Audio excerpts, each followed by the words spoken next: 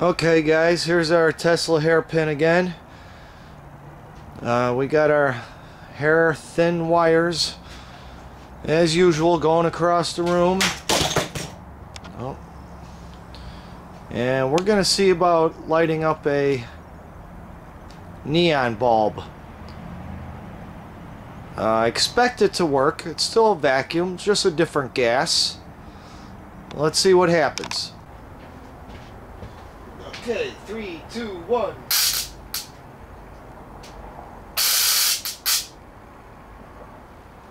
Whoa.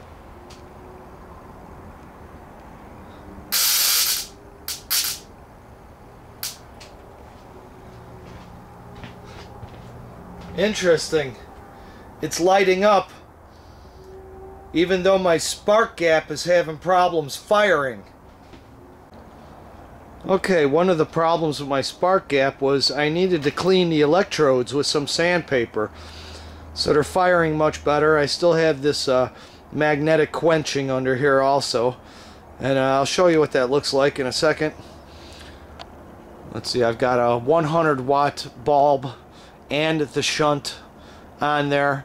The bulb is high on the rods and the shunt is on, so this is the position in the setup with the least amount of power.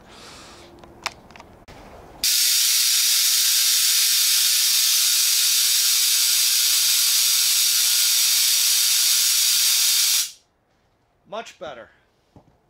But I have to clean them often. Now that I got the spark going really good, it hurts a little bit to touch the rods. And I'm gonna replace that 100 watt with a 250 watt and see if I could touch the rods yet. It's yeah, it's giving me a little tingling in my hand. Yeah, it's, Jesus, what am I trying to say? I think I'm getting the shock. You know, at first I'm thinking it feels like a static shock, like a Van de Graaff generator. Maybe you can just get an initial shock, and then once you have your hand on it, it's okay. But it's different. I think it's an RF burn. I'm not sure. I've never felt an RF burn. Maybe I'm feeling that now. Let me put the 500 or 250 watt bulb in there, and I'm gonna try to get a close-up, believe this or not, and I'm gonna let you see the sparks going from my hand to the rod.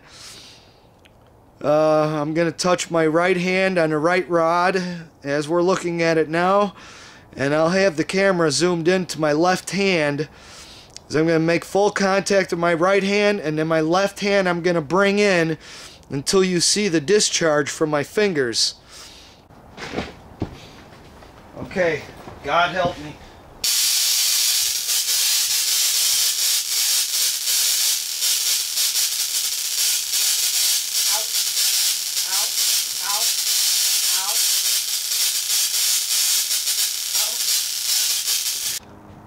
Okay guys, for the next experiment here, see I got that shunt on top.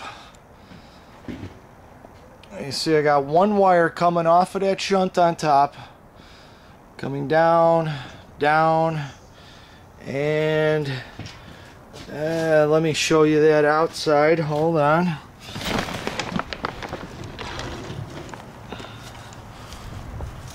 And it goes right over here to this ground rod.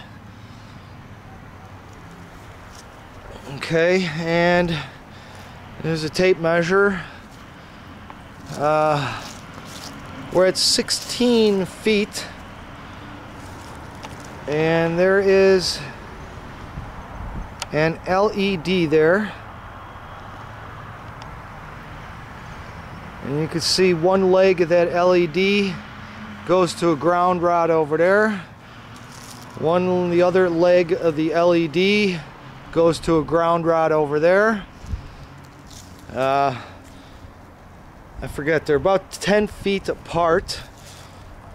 But this whole LED is 16 feet away from the lab, or away from this other rod. So let's see what happens here. Okay, let's get a shot of that LED that is 16 feet away from our lab here. Let's get a shot of that at night so we can really get a good view of it. And I'm going to change it to a super bright jumbo, is it 8 or 10 millimeter? I forget. We'll see what that looks like at night here.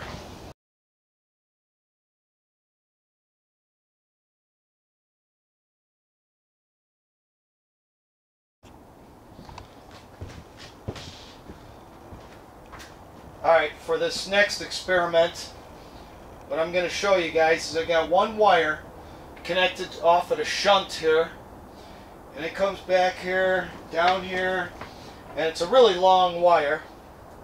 It's probably 50 or 60 feet long, and the other end of that wire is going to one end of this fluorescent bulb.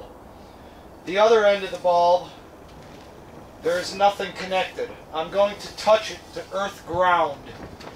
So I'm only going to have one single wire going from this shunt to the bulb, the other end of the bulb to earth ground. Single wire transmission of energy. I'm just going to wait till it gets a little darker out to show you that.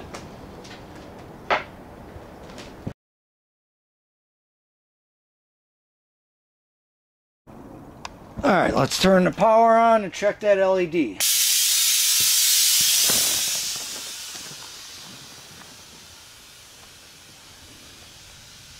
There it is, guys. Right there. Look at that.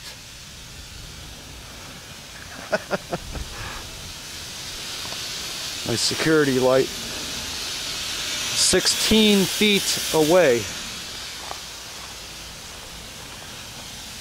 LED lit bright. Through the ground.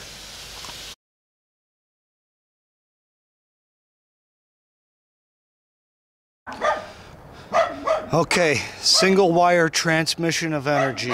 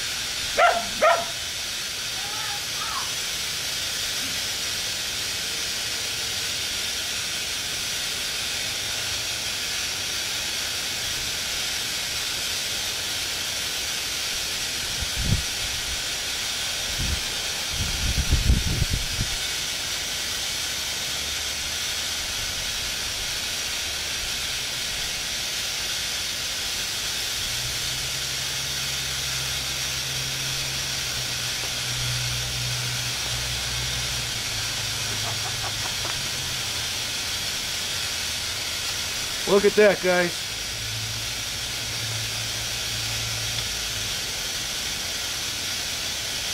Single wire transmission. 50, 60 feet away. Don't matter.